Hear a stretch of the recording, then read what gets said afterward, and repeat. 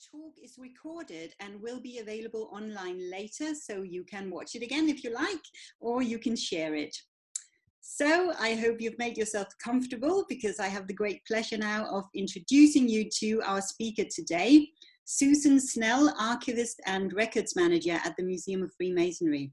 And Susan will be giving us a talk about Loveless Overton and give us a view into a fascinating life of a Black Freemason from Barbados. And we're looking so much forward to this. So Susan, I'm going to hand over to you now. Thanks very much, Jane, for that warm welcome. Well, hello, everybody. I know that there are people joining us worldwide, and I'd also like to give a special thank you this evening to all my lovely friends who are joining us, neighbours, colleagues, and also researchers, because we have a number of researchers as well who are joining us from wherever you are. You're very welcome, and I look very much forward to telling you more about Loveless Overton.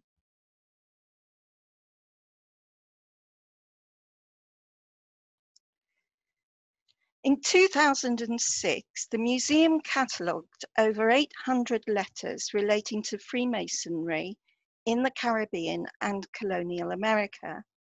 The letters include details about the origins of Prince Hall Masonry in the States and the development of Freemasonry in the West Indies. Sent to Grand Lodge from the mid-1700s to the 1880s, the letters provide details about Freemasonry, family relationships, and local events. Several items were included in an exhibition squaring the triangle, Freemasonry and Anti-Slavery, commemorating the 200th anniversary of the abolition of the slave trade. My friend Bernadette Hawkes helped to check my text for this groundbreaking display, which illustrated how slavery and abolitionism affected Freemasonry. Freemasonry developed during the 18th century as a charitable and social organization within a guiding framework based on integrity, friendship, respect, and charity. Freemasons encouraged equality of membership and met in groups called lodges and chapters. They followed rules in a book of constitution and aimed to welcome members from all backgrounds, supporting members as individuals and helping them make a positive contribution to society. Throughout the British Empire, men joined Freemasonry overseas or went to lodges after arriving in Britain. Some met in travelling military lodges or in colonial outposts. It can be difficult to identify local members joining colonial lodges or men from overseas joining lodges in England and Wales, as Grand Lodge registers do not record members' religious beliefs or ethnic origins. The exhibition included a letter mentioning Loveless Overton, initiated as a Freemason in a lodge on the south coast of England in 1807. Almost 20 years later, James Cummins, an official in Barbados, wrote to Grand Lodge in a panic, seeking advice about Loveless Overton, a black man some time past applied to visit a lodge on this island. The letter includes a copy of Loveless Overton's membership certificate, signed by the Master and Wardens of Royal Clarence Lodge, Brighton. Cummins asked Grand Lodge to check Lovelace's membership qualifications, but the text reveals how members of the free black community were challenging the status quo in Barbados. This letter inspired my journey, with numerous twists and turns, to investigate the fascinating life of Loveless Overton. It prompted several questions. Who was Loveless Overton, who's sometimes spelt Lovelace or Overton and various other ways? Why was he in England? How did he join Freemasonry? What happened when he returned to Barbados? Where did he go after that? And how did Freemasonry's ideals about a universal organisation work in practice? My presentation aims to answer some of these questions.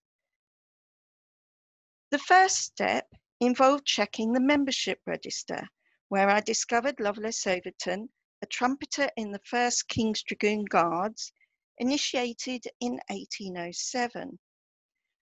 Other 1st King's Dragoon Guards and military personnel joined alongside Loveless. The membership register and annual returns sent to Grand Lodge by the Lodge in Brighton do not record members' ethnicity or birthplaces. This one surviving letter in the museum's archives provided a key to unravelling Lovelace's remarkable life story. The subscription book, deposited at East Sussex Record Office, lists Loveless paying fees as a lodge member for 2 years. At one point, trumpeter Overton owed 4 shillings. However, Loveless made 7 quarterly payments to midsummer 1808, indicating he could afford to join a lodge and attend lodge meetings in Brighton. As well as military men from the barracks, local butchers, school teachers and tradesmen joined this lodge.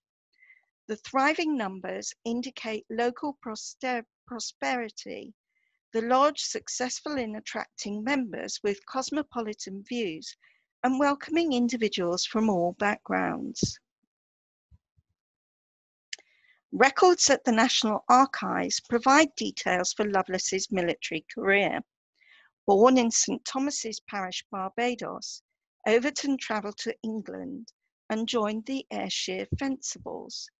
This militia cavalry troop defended Britain during the French Revolution and recruited in London in the mid-1790s.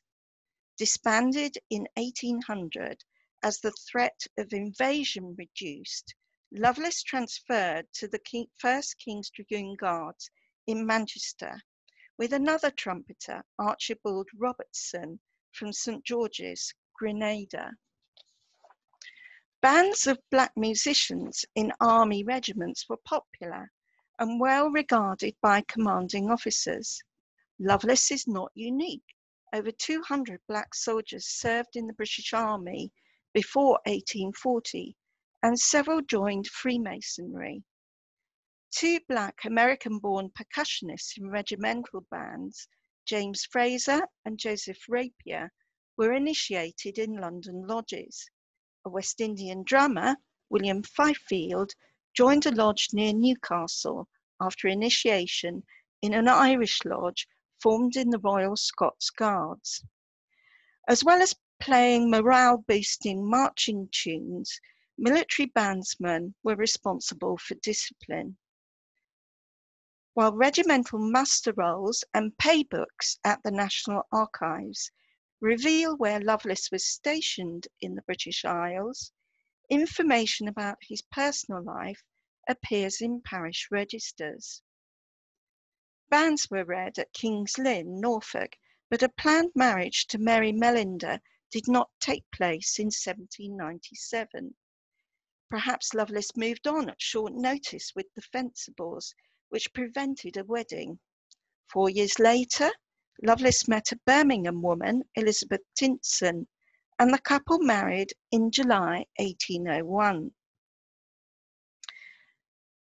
The 1st King's Dragoon Guards were stationed in Brighton by 1805. The couple set up home in the town, and their son William was buried at St. Peter's Church in 1807. The same year, a daughter, Charlotte, was baptised at St. Nicholas's Church. Lovelace's wife, Elizabeth, had died before Charlotte married James Hunter at Preston Parish Church in 1831. After James's death, Charlotte remarried a Brighton tailor, Henry Soper, and then George Marshall, a Brighton shoemaker. Charlotte did not have any children herself, but raised a stepson before her death in 1856.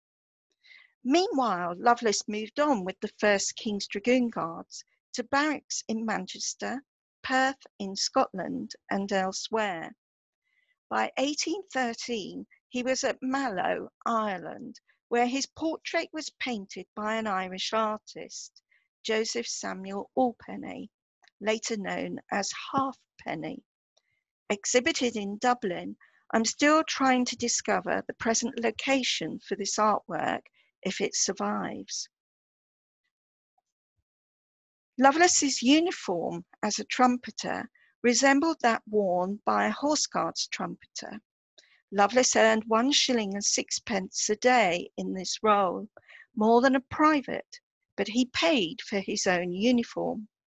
Lovelace was proud of his finery, which was to cause him problems on his return to Barbados. Army discharge papers reveal that in 1814, Lovelace burst a blood vessel while settling local unrest in Ireland, causing shortness of breath.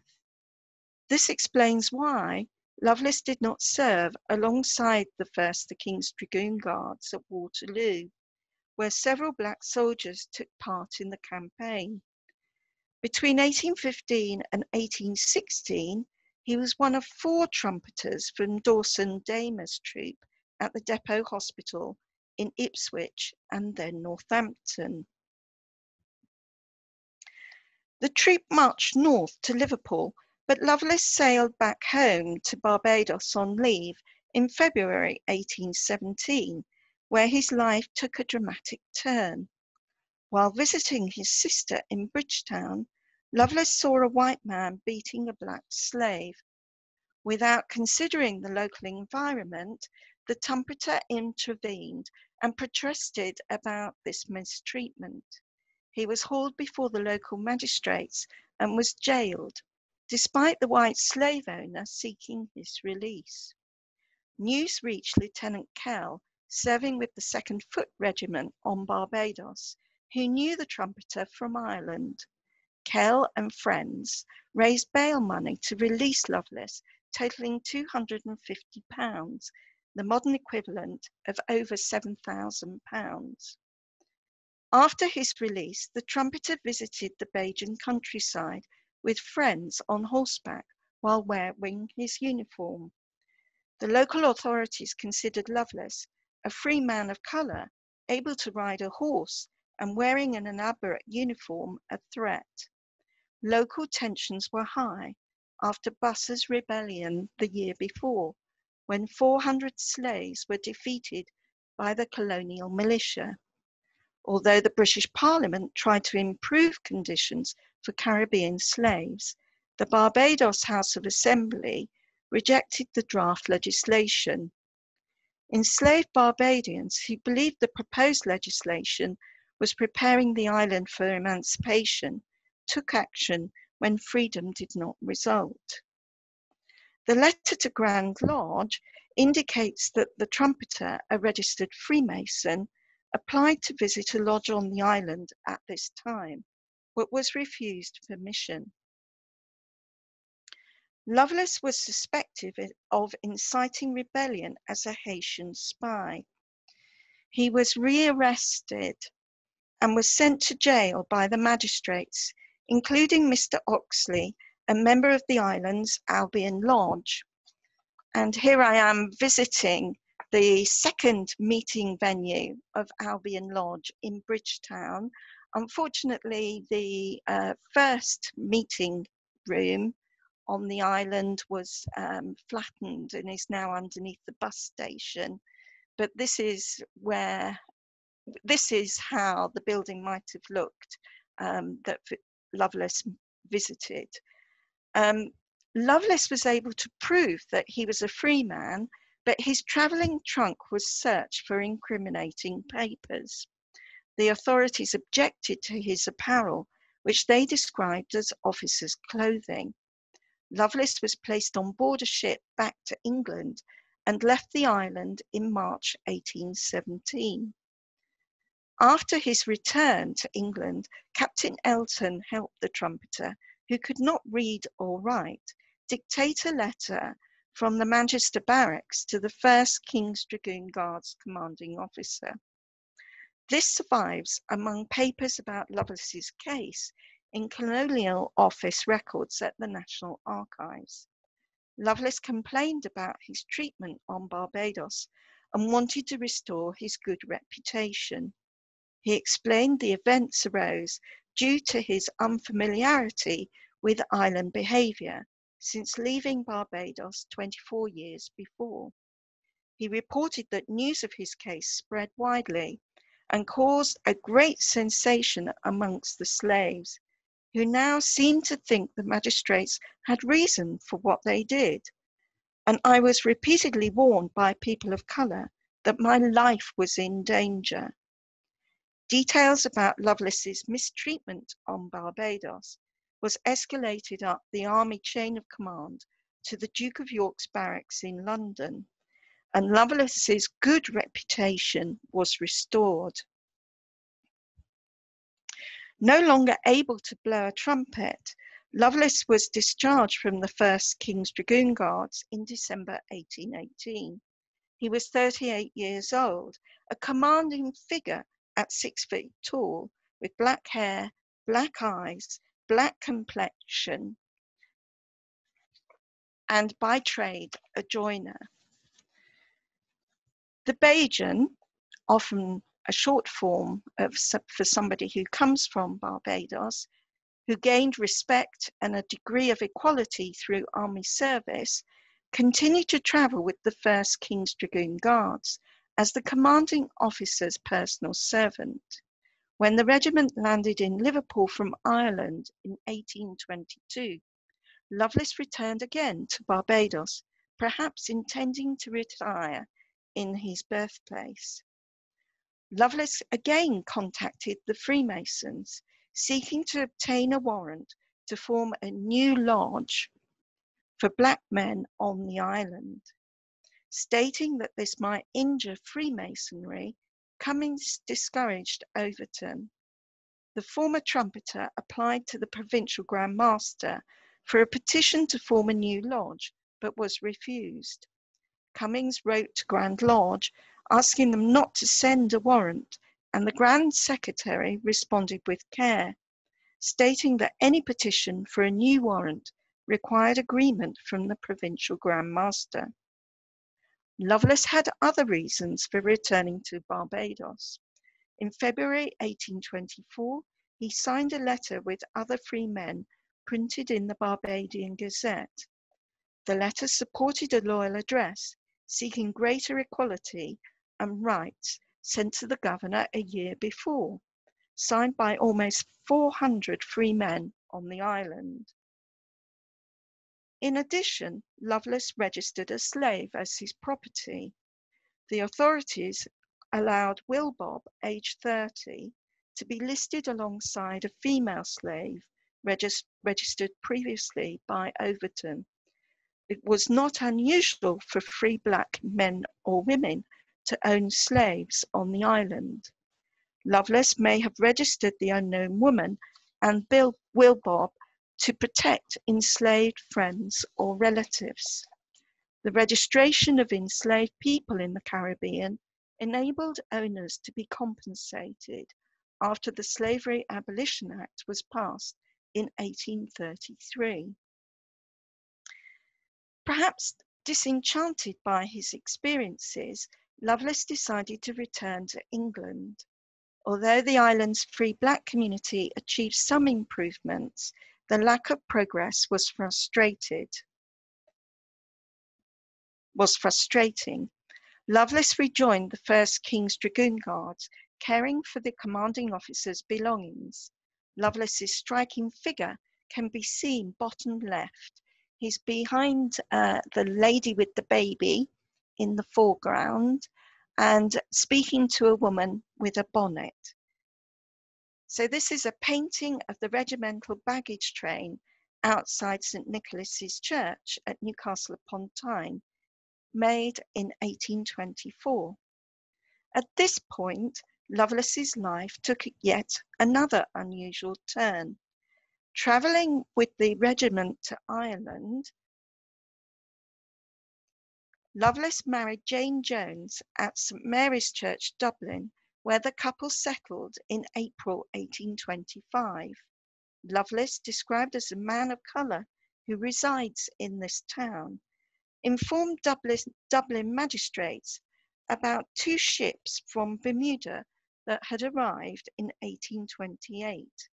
With the help of local Quakers and a local anti-slavery group, Lovelace ensured 11 enslaved crew members were interviewed by the authorities. Lovelace knew that the sailors could claim freedom by stepping on British soil. 3 young men, Joshua Edwards, Robert Edwards, and Joseph Rollin, say they wanted to remain in Ireland. Local anti-slavery society members tried to find them jobs on Dublin steamboats and other ships. The 9 other sailors wished to return to their families and friends in Bermuda, explaining that slavery in the British dependency was less harsh than in the West Indies.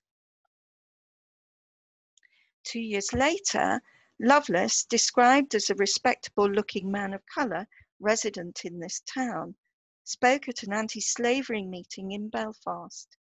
A newspaper reporter described the freeborn Lovelace's experiences of prejudice. His treatment on Barbados included being asked to leave a Bridgetown church for sitting in a pew. Mentioning details of his arrest, the trumpeter explained that 40 magistrates questioned why he was wearing spurs and a military uniform, as such dress was offensive to the island. General Steele from the island's military supported Lovelace, explaining that the soldier received 6 months' leaves due to his good character, and warned the magistrates to be cautious of the consequences. Lovelace also described seeing his countrymen sold and whipped for the slightest offence, supporting an end to slavery as much as the enthusiastic audience. Lovelace also spoke from the platform when the Belfast branch of the Hibernian Negroes Friends Society was formed in 1831. Audience members sent a petition to Parliament seeking to reduce taxes on East Indies sugar, but increasing those on West Indies sugar, and sent a loyal address to the Queen seeking the abolition of slavery. At this point, Lovelace's story remains unknown, but more details about this remarkable man may emerge from other archives. Born in Barbados, Lovelace achieved unanticipated levels of equality as a Freemason and respect as a serving soldier. Treated with suspicion for challenging the status quo in Barbados, Lovelace returned to Ireland, where he blessed God there was no difference between black and white, while speaking as an anti-slavery activist at public meetings. Gaining a reputation in the army for good conduct and respectability in Dublin, Lovelace challenged injustices and tried to improve the situation for those less fortunate. I would like to thank several people who have helped put the various pieces of the jigsaw of Loveless Overton's life back together. And I'd like to thank Andy Grant in Brighton, John Ellis, who's now found details for over 200 men of colour in the army and is now working on Navy personnel, Sean Cretan, a champion of researching British Black history, and Alison Ramsey, a Barbadian academic, a remarkable Freemason with charisma and self-confidence, an activist who is prepared to challenge situations despite personal risk. The truth of Loveless Overton's life is stranger than fiction. Thank you. Thank you so much, Susan. I'll just do this on behalf of everyone. Well done. Thank you. Fantastic talk. Susan, I'm already beginning to get a few questions in on the chat, actually. Oh, great. As I think we also better give people just a bit of time to write and to type as well. But do keep them coming. I was thinking, Susan, maybe I could kick off the questions because there's one thing that would be quite interesting to hear from you. Because I think listening to this talk, there's so much research, there's so much work gone into it. And I was wondering if you could tell us a bit about how and why you first became interested in Loveless and his life. Where did you first come across him? Well, it was really planning the exhibition for the 200th, commemorating the 200th abolition of, the anti-slavery legislation in Britain that we did in 2007. And his life captured me because he was the first Black Freemason of that sort of time that I had found. Since that time, I've now found several other early Black and Asian Freemasons. Ah, very interesting. I got one here on the chat, Susan. Do we know his date of birth or his date of death? Is his grave known? For the first question about his date of birth, on his army discharge papers, he's aged 38 or 39.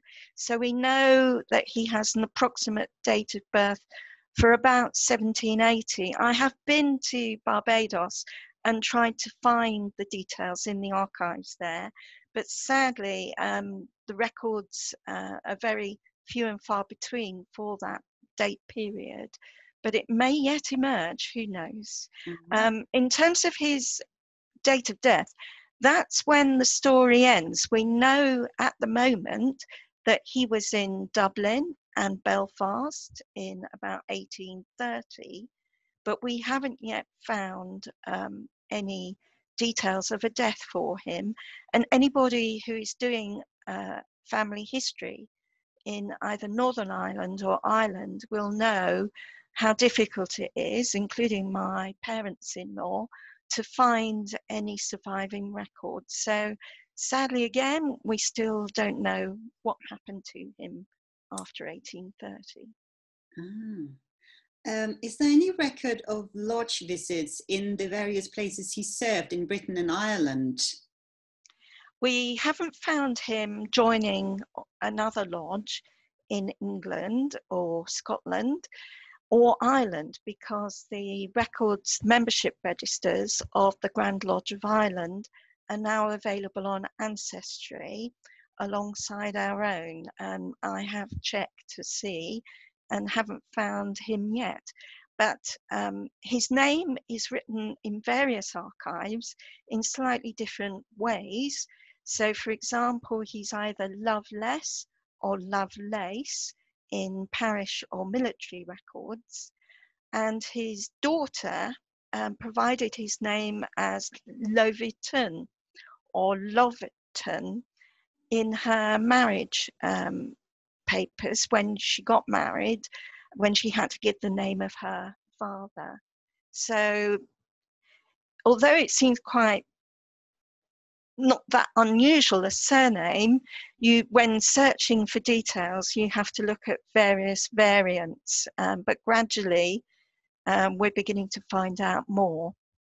And in those newspaper cuttings, for example, from Belfast and Dublin, he's Overton is the surname.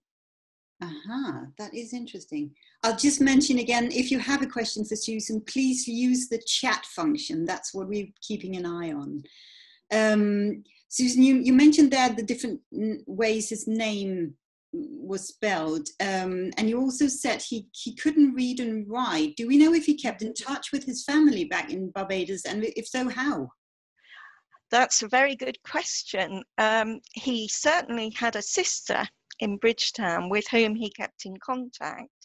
And the fact that he registered 2 people as slaves in the island would suggest that those were friends or relatives. I think, as in the case when he dictated a letter that somebody else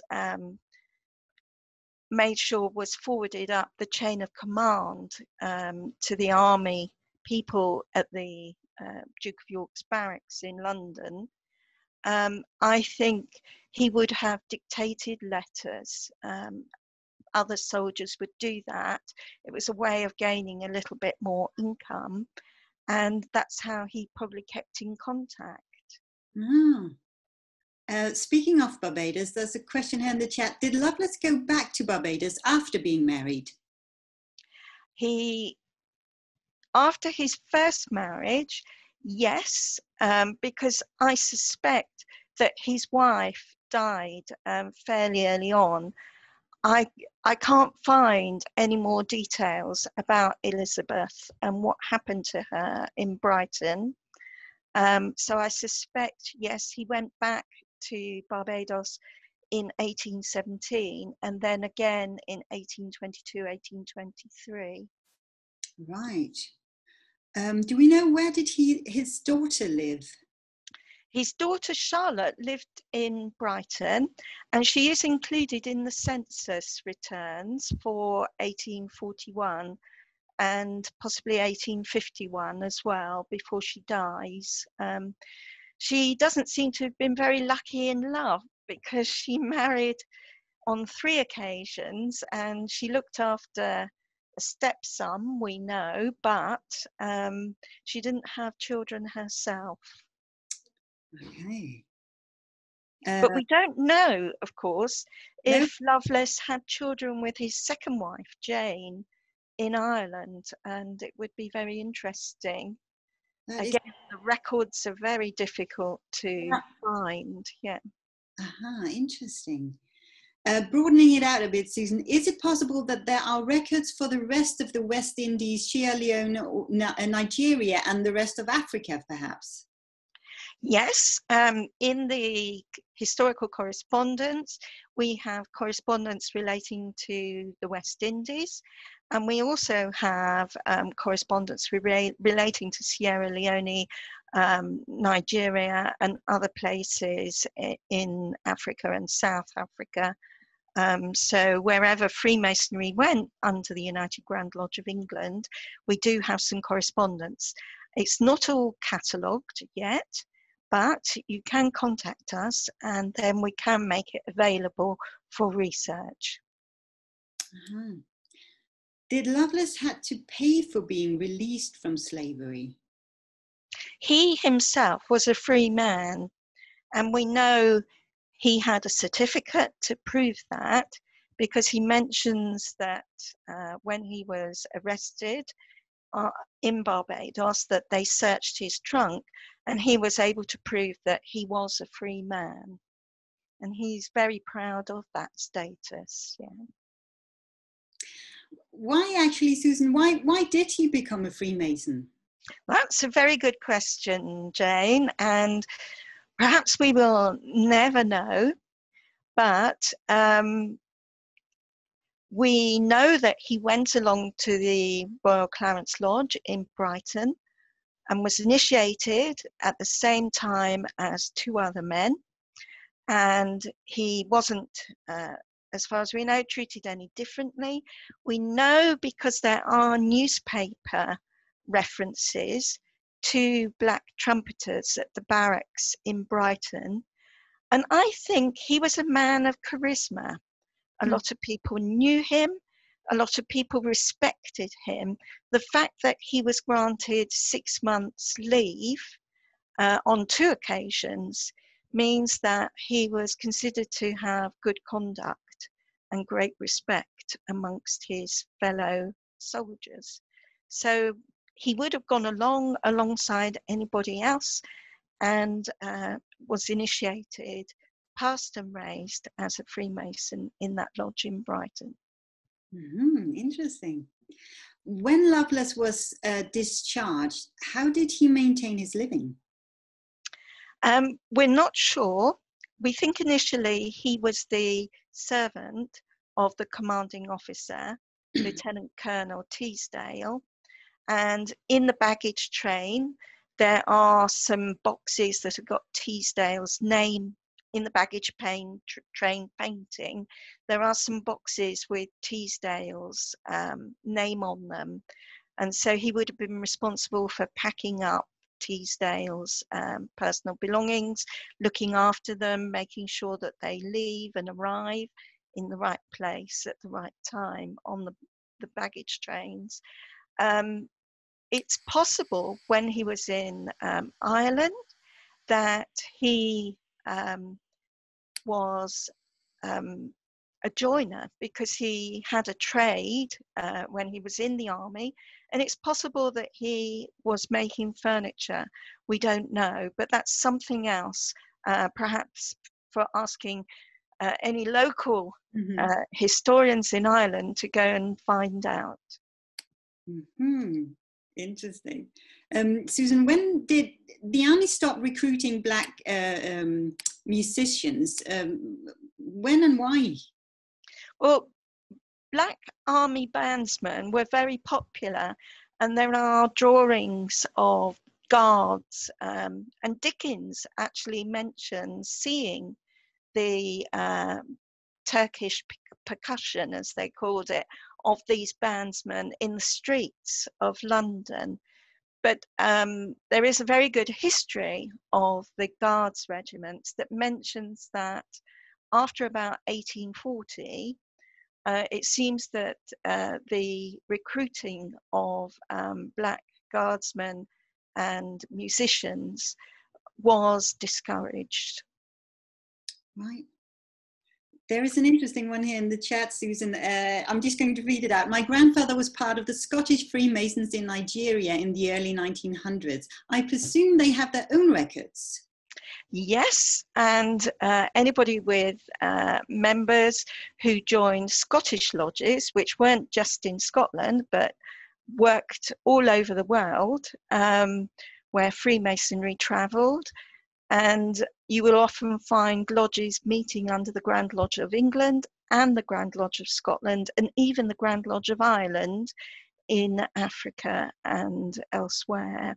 In fact, in Barbados, there are lodges meeting under all three groups of Freemasonry, and also a Prince Hall Lodge as well.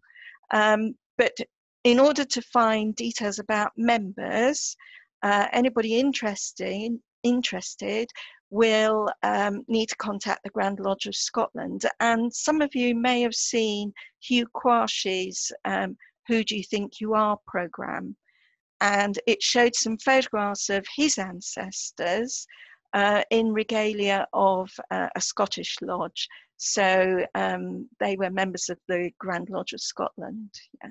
Ah. Another one on the chat, Susan. Was he initiated in a lodge of ancients or moderns? He was initiated in a moderns lodge in Brighton. We know that. You know that. Susan, could you tell us a bit about what happened to those three men that was freed as a result of Lovelace's, well, it was a direct intervention, wasn't it? Yes. These three men decided to remain in Ireland. And again, I would like to work with some local researchers to see if we can find out about them, because that would be great. Yeah. You don't know what happened to them? No, not yet.